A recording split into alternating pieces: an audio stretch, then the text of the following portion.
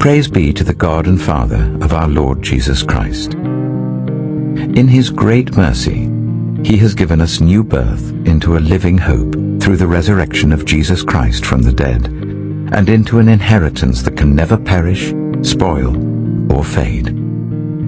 This inheritance is kept in heaven for you, who through faith are shielded by God's power until the coming of the salvation that is ready to be revealed in the last time. In all this, you greatly rejoice, though now for a little while you may have had to suffer grief in all kinds of trials. These have come so that the proven genuineness of your faith, of greater worth than gold which perishes even though refined by fire, may result in praise, glory and honor when Jesus Christ is revealed.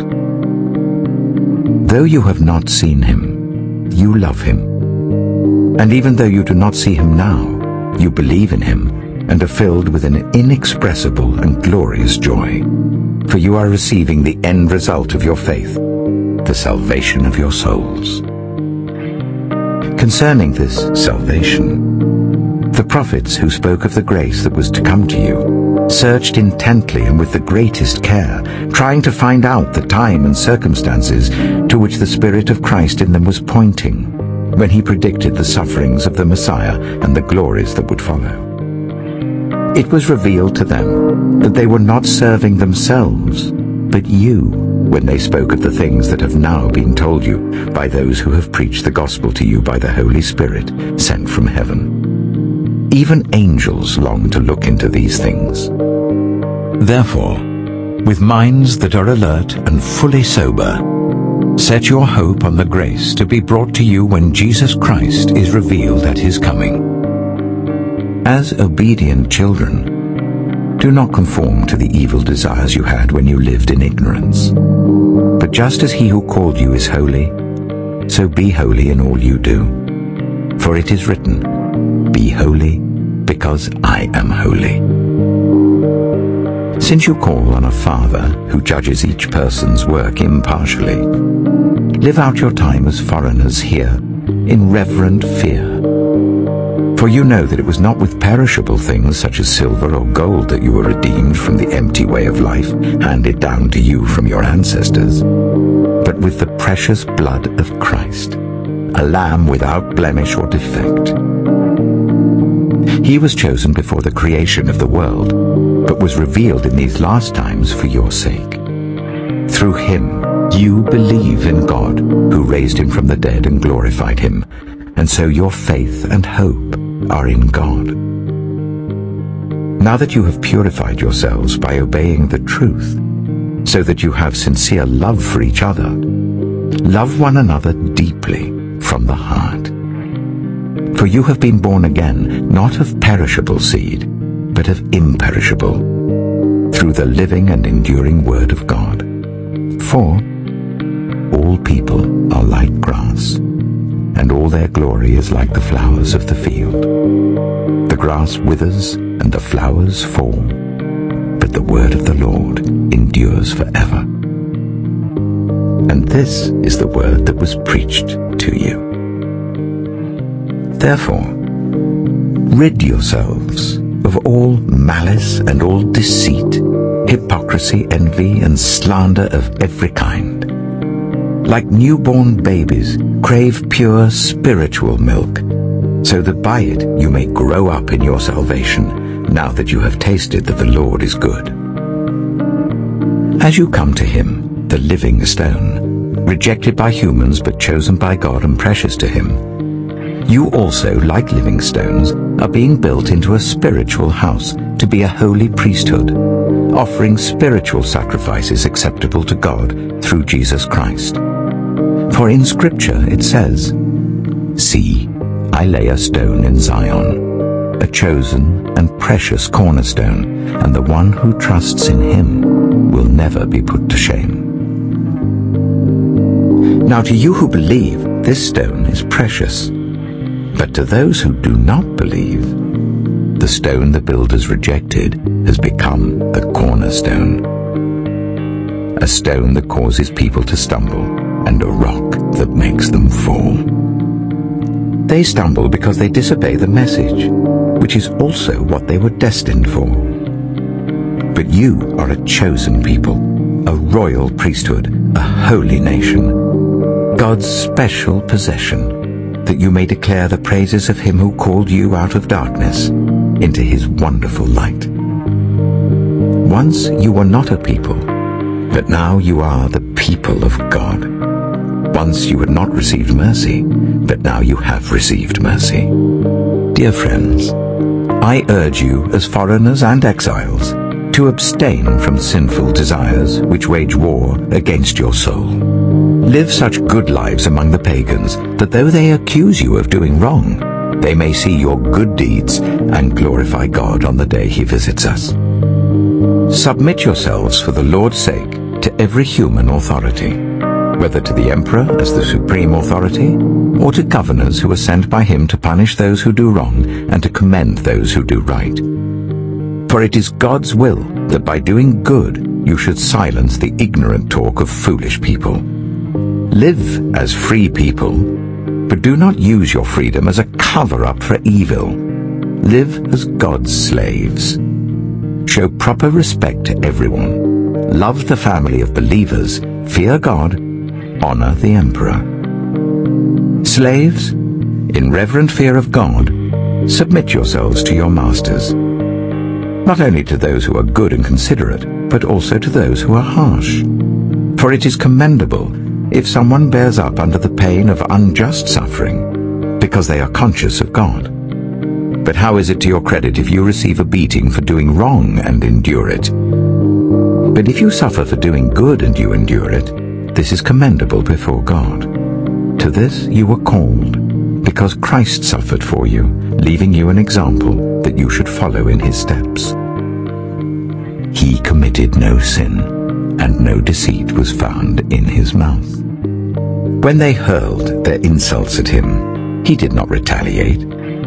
When he suffered, he made no threats. Instead, he entrusted himself to him who judges justly. He himself bore our sins in his body on the cross, so that we might die to sins and live for righteousness. By his wounds you have been healed. For you were like sheep going astray, but now you have returned to the shepherd and overseer of your souls.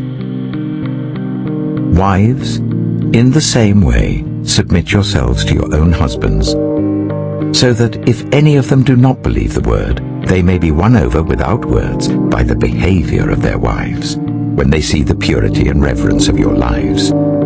Your beauty should not come from outward adornment, such as elaborate hairstyles and the wearing of gold jewelry or fine clothes. Rather, it should be that of your inner self, the unfading beauty of a gentle and quiet spirit, which is of great worth in God's sight.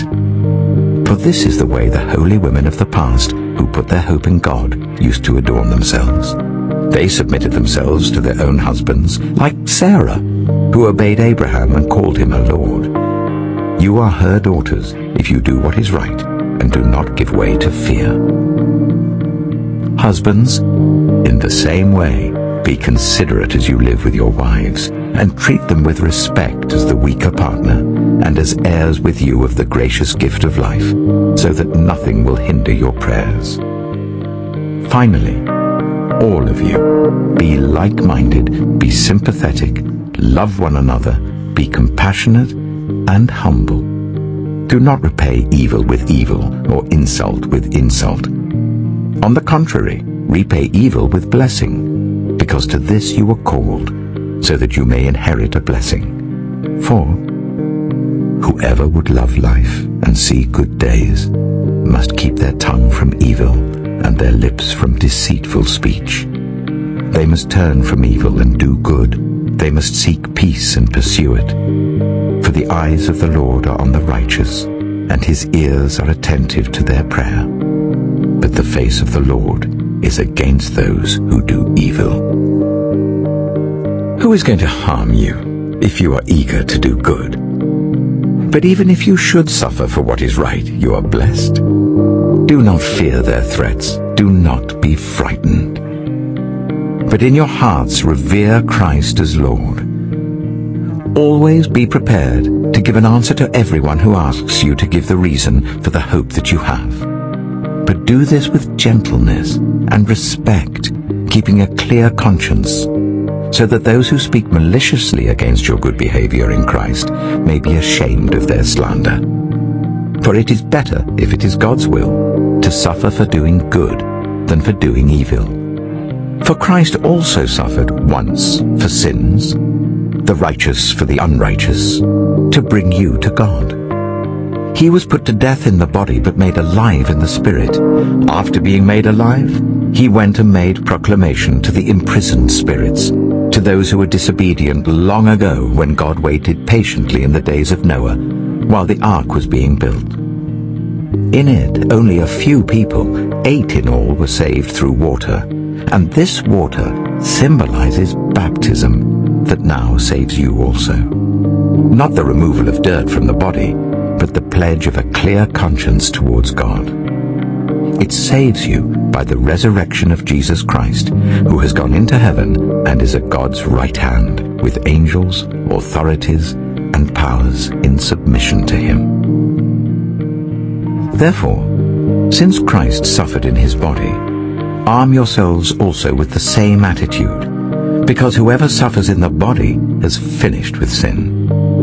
As a result, they do not live the rest of their earthly lives for evil human desires, but rather for the will of God. For you have spent enough time in the past doing what pagans choose to do, living in debauchery, lust, drunkenness, orgies, carousing, and detestable idolatry. They are surprised that you do not join them in their reckless, wild living, and they heap abuse on you. But they will have to give an account to him who is ready to judge the living and the dead.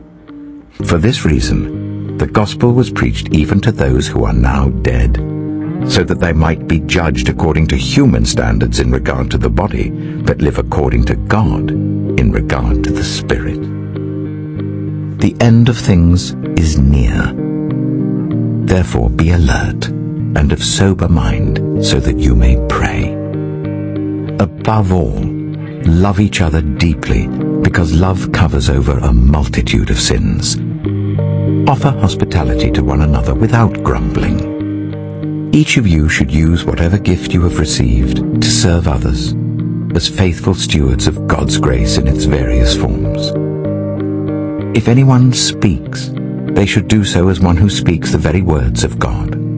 If anyone serves, they should do so with the strength God provides, so that in all things God may be praised through Jesus Christ. To him be the glory and the power forever and ever.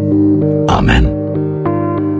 Dear friends, do not be surprised at the fiery ordeal that has come on you to test you, as though something strange were happening to you.